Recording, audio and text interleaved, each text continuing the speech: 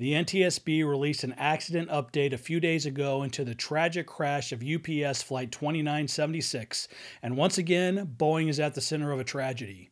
14 people dead, 3 on the aircraft, 11 on the ground, 23 were injured, and although many of us already suspected much of what the NTSB just confirmed, this update adds critical substance to early concerns that the manufacturer may bear responsibility, concerns uncomfortably reminiscent of the 737 MAX.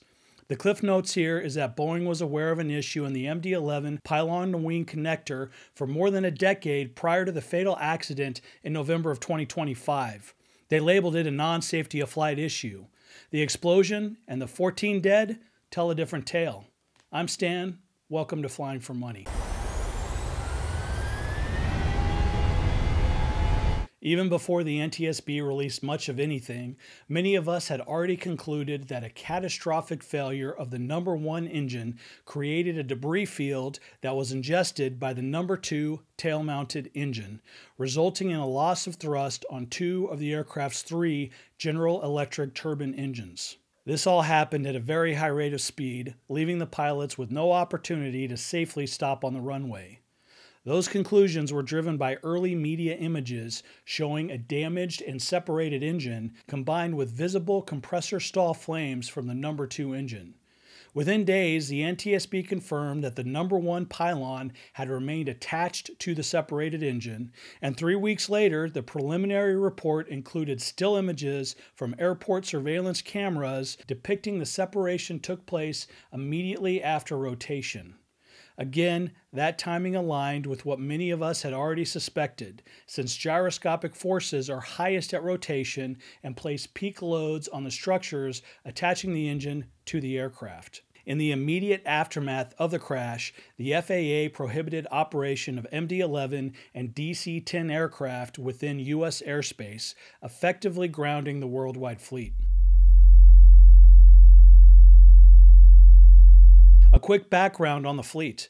The DC-10 was developed by the Douglas Corporation in the 1960s with its first flight in 1970.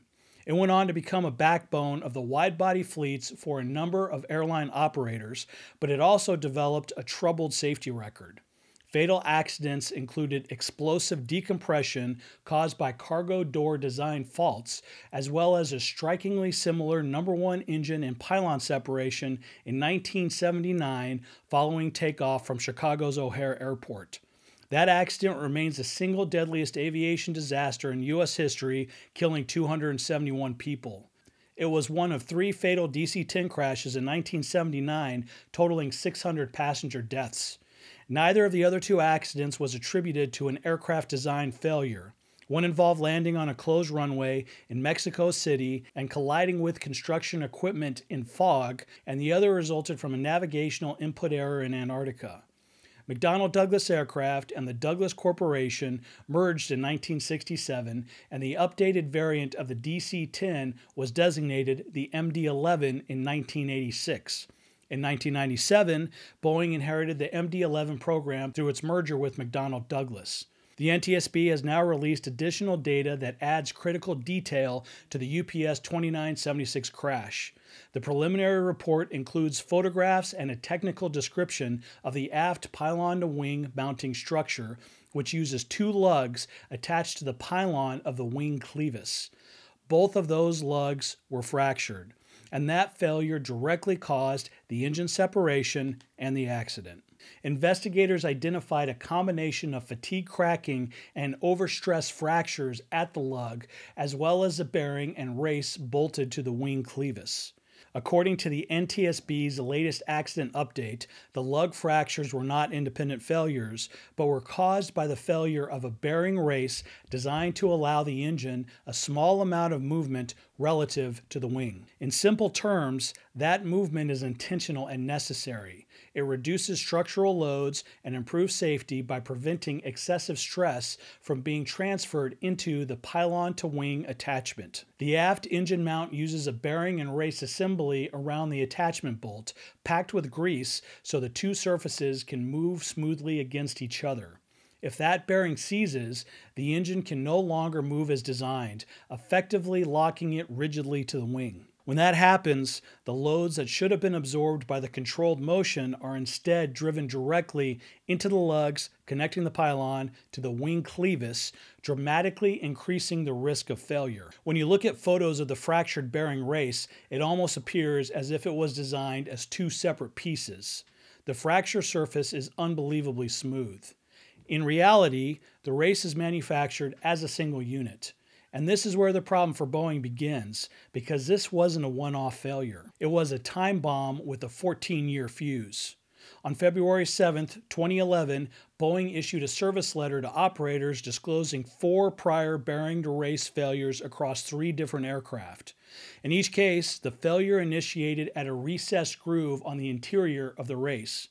Even though the assembly fits tightly within the wing clevis, there was still enough clearance for a fractured race to migrate slightly outwards once it failed.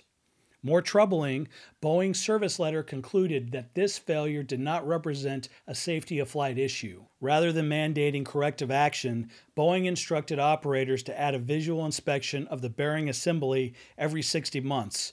Likely aligned with an existing aft pylon inspection. And while Boeing did recommend replacing the bearing with an updated design that eliminated the recessed groove, that replacement was only required if the bearing was deemed unserviceable. Now, if you're keeping score, the 737 MAX program was launched within months of that service letter, meaning it was almost certainly governed by the same safety management framework and likely overseen by many of the same leadership groups and engineers. As we now know, failures in that system combined with insufficient FAA oversight of Boeing's safety of flight determinations played a central role in the 2 fatal MAX crashes shortly after that aircraft type entered service.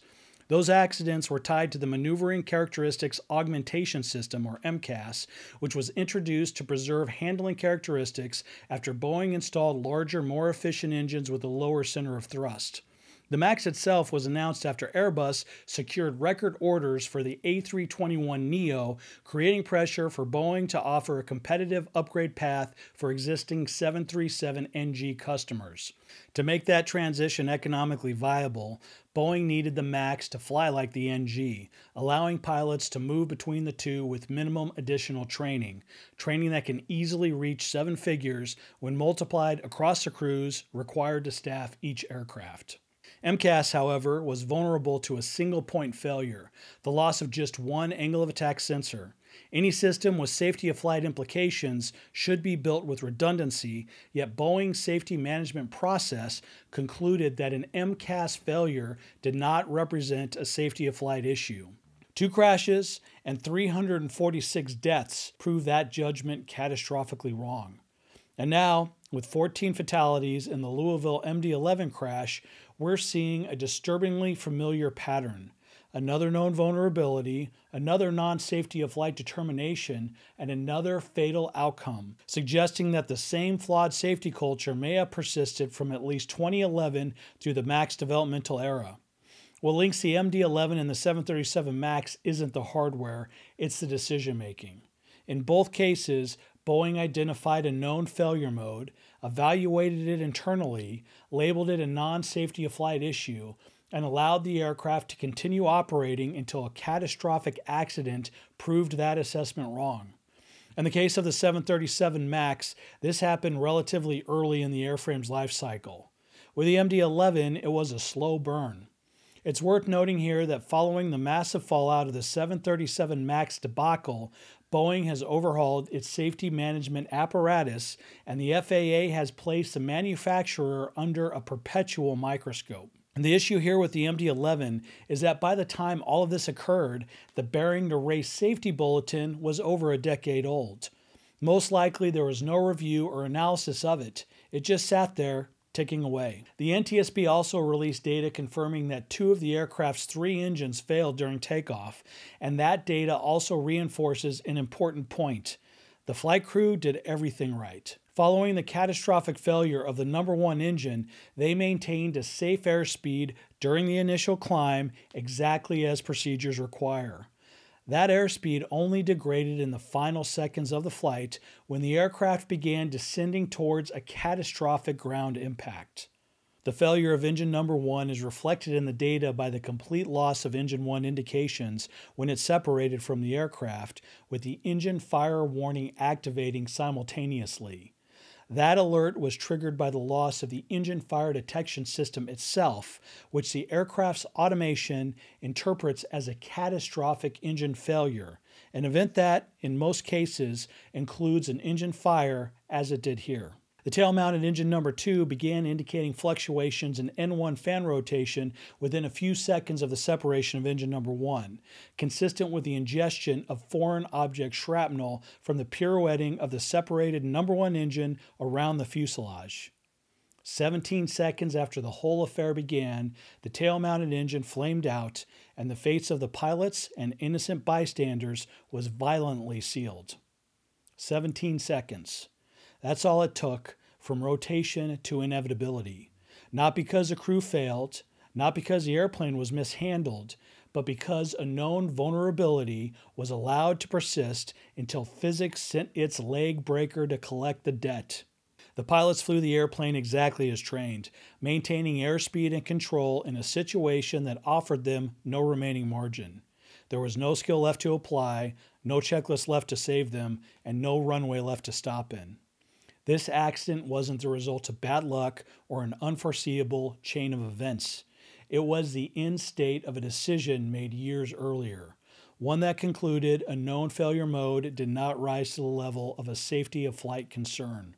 History has shown us repeatedly that those conclusions carry consequences, sometimes quickly as they did with the 737 MAX, and sometimes slowly as they did here after 14 quiet years of continued operation. Aviation safety is built on a simple principle: identify and fix problems before people die.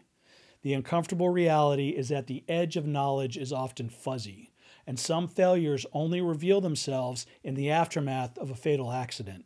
Every flight exists on a knife's edge between risk and efficiency. Manufacturers are under constant pressure to make airplanes cheaper to build, easier to operate, and more efficient to fly, a market force no less real than gravity itself. An ongoing tension between economic pressure and the continued survival of pilots, passengers, and innocent people beneath the flight path. When manufacturers, regulators, or anyone else in that system gets the calculus wrong, the clock starts ticking. In Louisville, that clock terminated in a fire alarm and 14 lives that had nothing to do with corporate decisions made far from the flight deck. As always, God bless them and stay safe.